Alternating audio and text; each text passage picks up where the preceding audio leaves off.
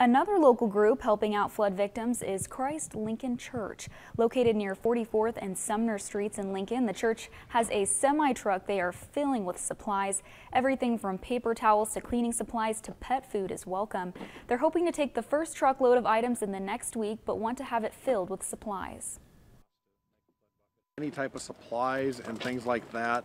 Right now we're looking non-perishable, day-to-day living supplies and stuff like that. Cleaning supplies are always welcome.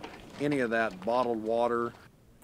Sunday morning, members of the church will be assembling disaster relief buckets. The buckets will be filled with cleaning supplies to help homeowners affected by the flooding. If you'd like to donate, you can drop off items at the church.